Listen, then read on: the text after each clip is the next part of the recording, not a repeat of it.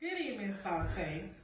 Come to me, all who are weary and burdened, and I will give you rest. Matthew chapter 11, verse 28. Good evening, everyone. I am Sharonda, daughter of Miss Geneva, standing in for her because she has a bit of laryngitis and cannot talk clearly due to her being very hoarse. If everyone can please take a moment before we get started to recite our memory verse, please bow your heads for a quick prayer. Dear Heavenly Father, I want to come to you saying thank you for waking us up this morning. Thank you for putting food on our table, clothes on our back, and a roof over our head, Heavenly Father.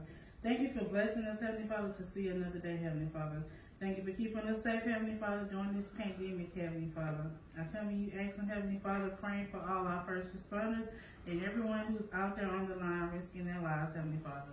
I come to you praying for our class Saute, Heavenly Father, that someone is able to get something from this video, Heavenly Father. I pray just to give them peace and understanding, Heavenly Father, and to look to you for all their burdens and weariness, Heavenly Father. I ask these blessings in your name I pray. Amen.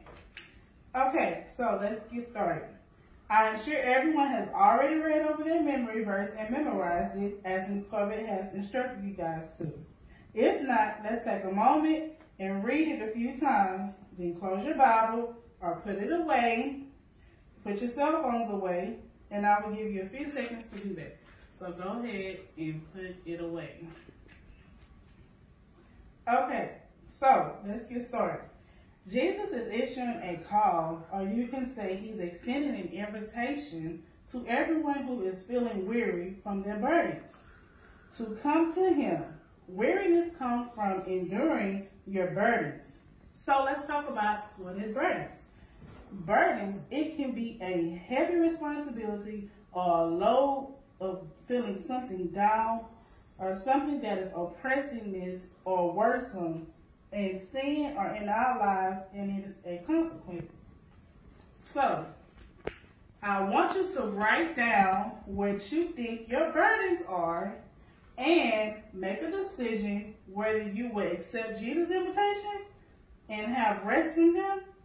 So, please make sure you have learned and quoted to your memory verse. Mrs. Corbett will be back with you on Zoom to hear from your quote and your memory verse. She will also be there to pray with you guys concerning your burdens.